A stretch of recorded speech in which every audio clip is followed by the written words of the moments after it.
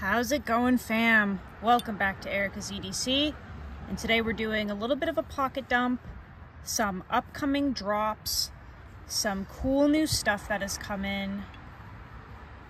Check that out. Let's get into it. First, how is everyone doing? It is a beautiful day here in New Hampshire. It's almost 70 degrees, which is kind of wild. So I figured filming outside would be nice, but this is the stuff that I am carrying today, so I figured I'd show you guys. Got the copper Maritac flashlight. This is a nice little light, nothing special. It's really small though, reliable, love it. That's the pocket light today. The trusty Victorinox Super Tinker, the best Swiss Army knife of all time. I have a very thorough review on this with the Knipex pliers. I think it's the best combo you can get. I am obsessed with this multi-tool. I have tried nearly everything that Victorinox makes, and this is the multi-tool for me. It has a lot of really useful tools on it. This is definitely like my beater knife, but I love that you can store a pin down in here. I use this a lot, actually. Very, very useful. I've had this for years. This is easily my most used tool, and I do use it every single day. For the traditional knife today, we have it riding in a slip that I made. This is the Slater Leatherworks Carrot Incognito. Just a really cool camouflage orange slip. And inside, we've got that beautiful burnt sienna bone GEC 72. She's got the teeners, absolutely stunning. Very lucky to have this. This one's a user.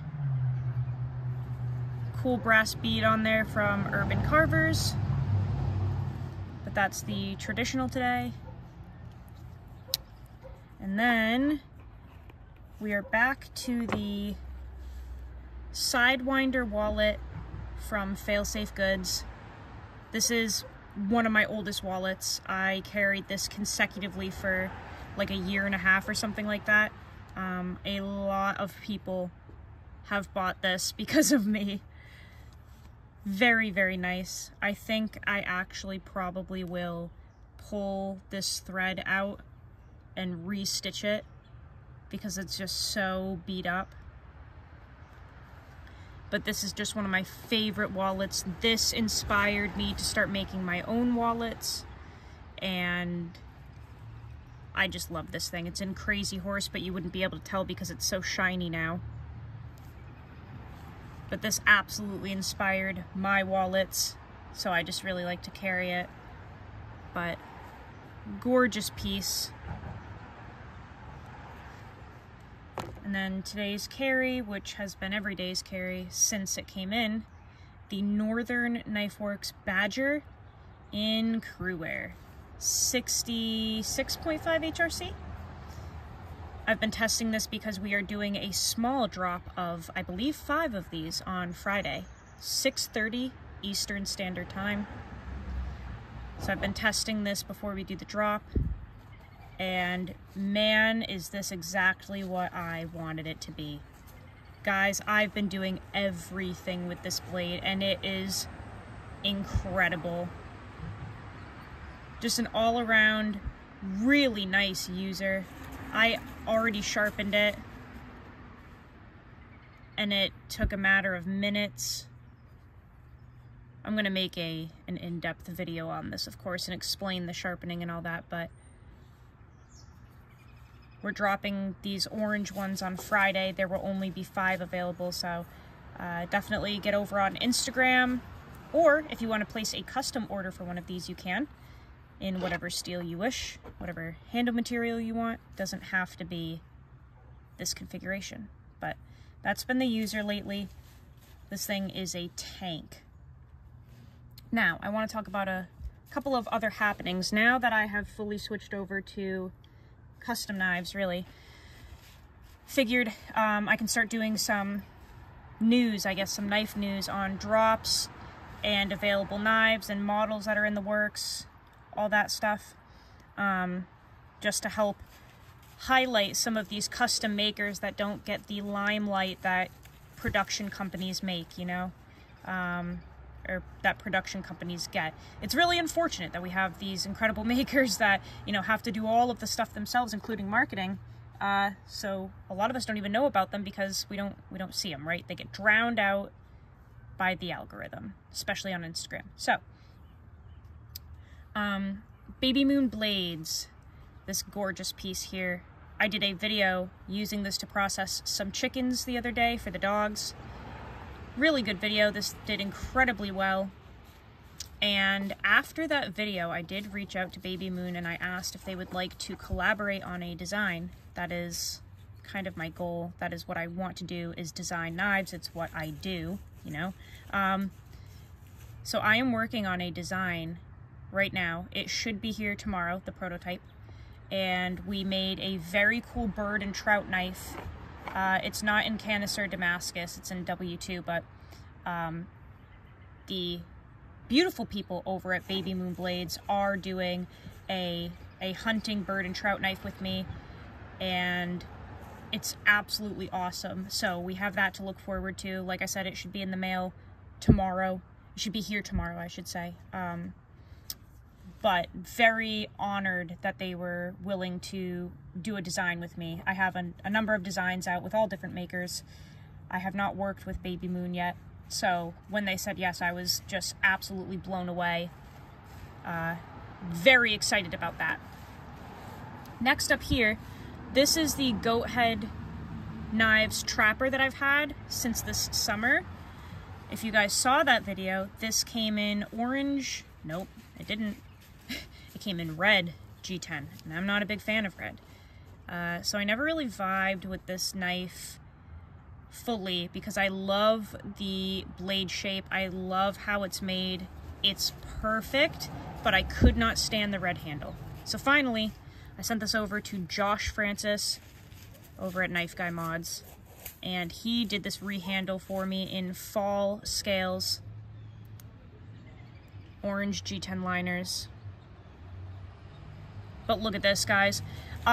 This is exactly what I wanted, and for me, it's really hard to bond with a knife if I don't like how it looks, and I know that's so silly, but it's just how I am. Like, the blade on this is perfect. It's beautifully stonewashed. It's Nitro V at 62 HRC, freehand sharpened by Todd, beautiful crown jimping, kind of just an all-around stunning hunting knife.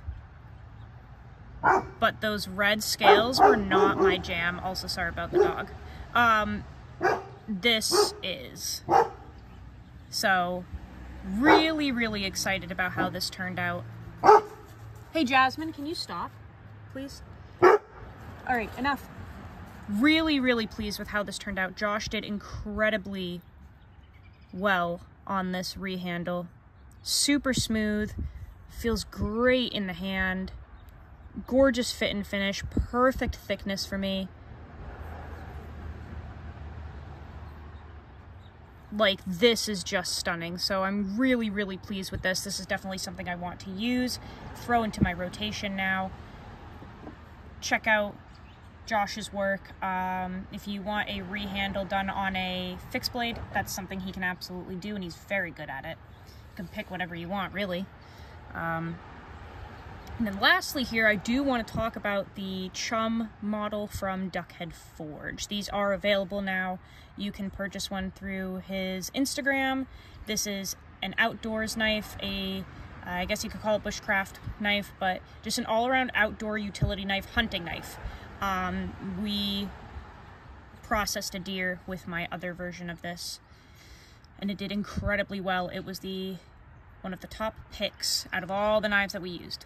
But this one's in crew wear, absolutely gorgeous, 62 HRC, really nice outdoors knife, very comfortable in hand, and like I said, these are available. You can purchase one through Dusty's Instagram. He does drops. You can also just custom order. Tapered tang. These are actually really useful, these scallops right here. But just a gorgeous, gorgeous piece.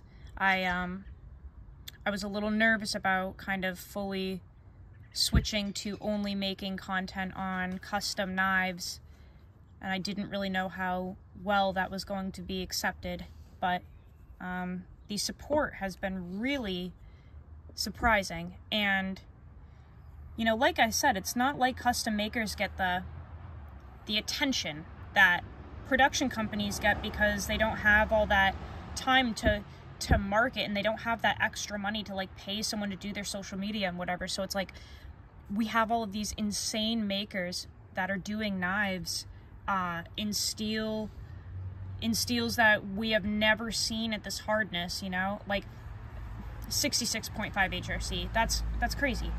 The production ones are 63 to 64, but you know what I'm saying? Like, we just don't see these getting attention as much as like Benchmade and Spyderco and Civivi and all that, because they don't have time to do it. So it's kind of like word of mouth. And if I can be part of that, that really makes me happy, because these makers are doing incredible pieces that actually work. And you can choose your steel, and you can choose your handle material, and I'm just really, I guess, honored to be part of that side of the community, friends with these people, designing knives with these people. It's really a blessing. So I appreciate you guys checking this out today. Please check out all of the makers here, and I will continuously be making content on all the other makers that I enjoy or work with or what have you. But get on that Badger drop. Like I said, there are only 5 available, and this is just a really nice hunting and EDC knife. Should have content on that prototype by Friday. Check out Josh over at KnifeGuy on Instagram, and please check out Dusty over at Duckhead Forge. He makes some really cool knives. I appreciate you guys for stopping by. Go use your shit. Learn how to sharpen your knives. I'll see you on the next video. I love you so much, fam. Take care.